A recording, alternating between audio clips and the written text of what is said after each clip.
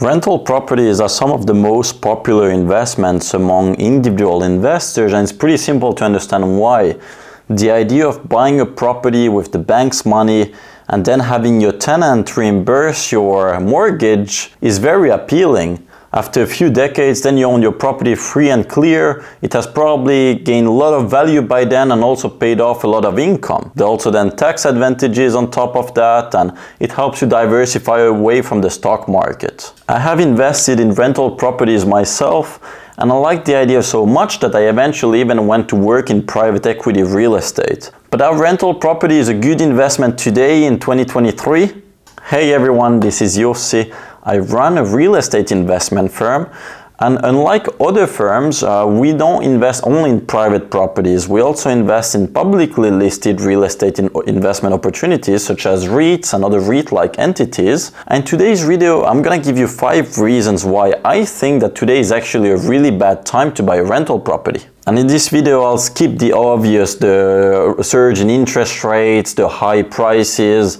We know all of that, so I'm not gonna talk about these reasons. I'll talk about some other ones. So reason number 1, the returns of rental properties are typically not nearly as high as advertised. When you first start learning about these investments, you typically end up here on YouTube and you see some video of some real estate guru who tries to sell you their course, and so naturally they're really gonna hype up the benefits of rental properties. They will typically talk about really high rates of returns like 20, 25 or even 30% in some cases. But the real returns really aren't nearly as high. You know, Warren Buffett became the richest man on earth by compounding at right around 20%. So I can guarantee you that rental property investors are not just casually compounding at 25, 30%.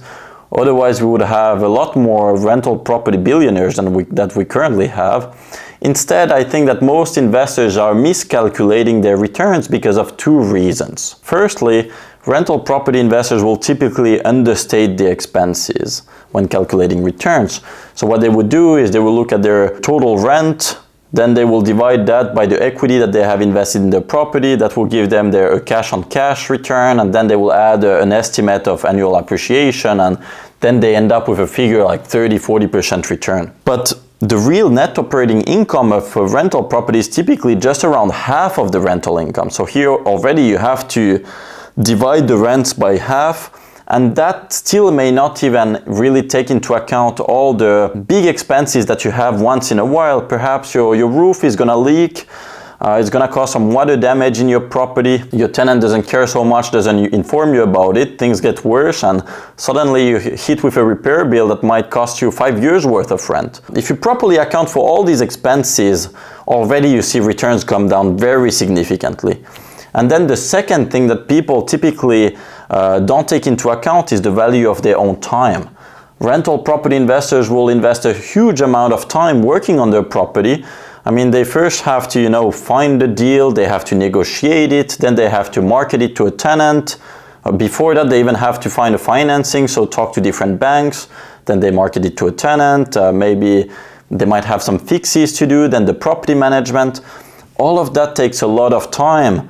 And rental property investors will assume that their time is worth 0, and that's just not the right way to calculate returns. Your time has value. You could use this time to something more productive. You could work some extra hours at your job, or you could take on another job or create another side hustle. And so here, if you accounted for, let's say, you said that your time is worth $20 per hour, and you work 10 hours per month on your rental, that's $200 you should deduct from your returns, because again, you could have earned this money doing something else. And once you take into account all the expenses and the value of your time, your returns drop very considerably. Then reason number 2, the risks are also a lot greater than you might think. People will typically invest in rental properties because they think that they are safer than stocks.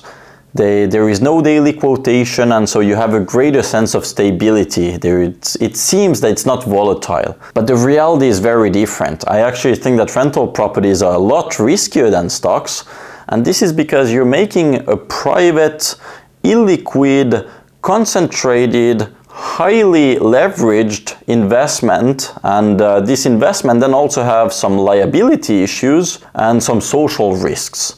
And I've covered this topic in another video that I'll link below in the description. But you know, rental properties, typically you're gonna buy them with around 80% loan to value, which means that a 10% drop in your property value would mean that you lose half of your equity. So yes, rental properties are not quoted daily, but if they were, the volatility would be insane. If you just got an offer for 10% less, it would mean that you lose half of your equity. You don't see 50% changes in equity value in the stock market on a daily basis, but that's what you would see if you saw your rental property traded daily. And then, yeah, as mentioned earlier, you'll also have, you're making an illiquid investment, might be difficult to sell it someday. You're gonna have some social risks. You know, you have people who put their lives into your property.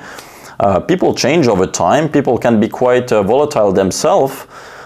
They can change for the worse. I've heard of landlords getting threatened or beaten up or even worse in the past. So I think the risks are a lot higher than you think. Also, another final point here in reason 2 that I want to make is that even if you have an LLC or you have insurance, if shit hits the fan, you're gonna have your tenant, you know, sue you personally. Let's say you have some mold growing in the bathroom of your property and you didn't take care of it because you were not informed, and then your tenant gets sick, he gets asthma or whatever, and he's not gonna sue just your LLC, he's also gonna sue you personally. And even if you win the case, this is gonna cause you to lose a lot of nights of sleep, and I don't think it's worth it. Then reason number 3, I think that owning a rental property is also gonna handicap your primary income source, which is your career. If you own a rental property, you're gonna lose in flexibility.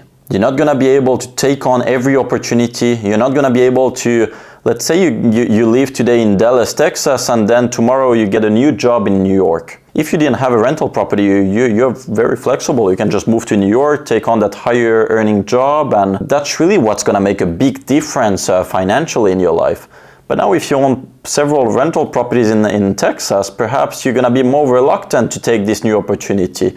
And so you lose on a lot of money indirectly, and you don't even take that into account in many cases. You might also not advance as rapidly in your career, not just because you lose geographic flexibility, but also because you have less time and energy.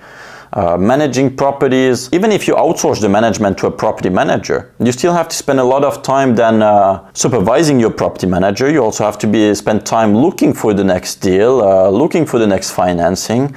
All of that takes time and energy that's going to be taken away from your primary career, and so you're probably not going to advance as well. And I think that people would be much better off focusing on their primary income source, make sure that that rises rapidly, and perhaps you invest in REITs instead of rental properties, to give you an example. Then reason number 4, it will not only handicap your career, it will also handicap your lifestyle. Now you're gonna be getting calls on the weekend, late at night. It's gonna disturb your family life, your personal life. You're not gonna be as flexible also with traveling. Let's say you've been thinking of taking a 6-month break to go travel in Asia.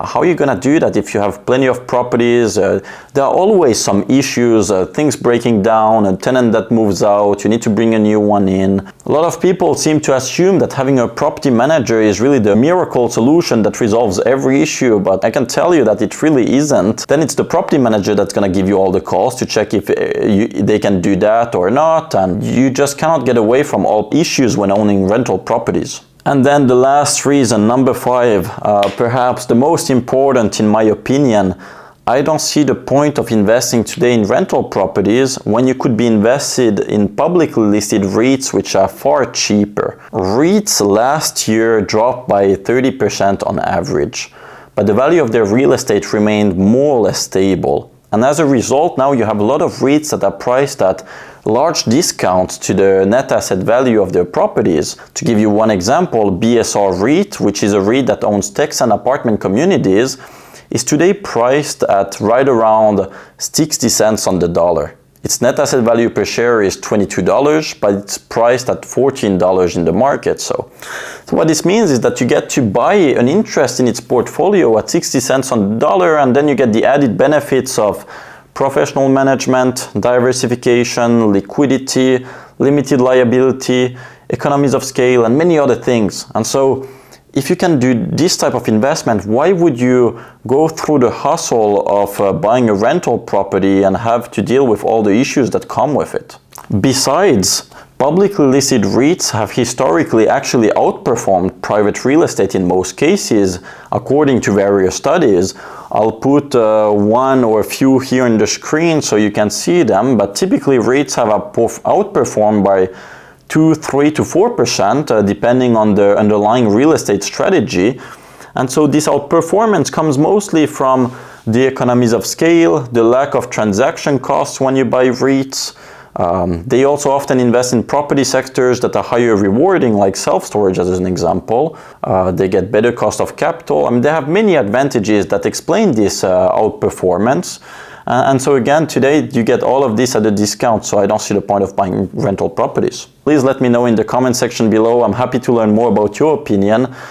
Please subscribe to this channel if you want to learn more about how I invest in REITs to get my real estate allocation in my portfolio. And if you want to learn more also in real time about my latest REIT investments, please click the first link in the bio. It will redirect you to my Twitter page. See you at my next video. Bye-bye.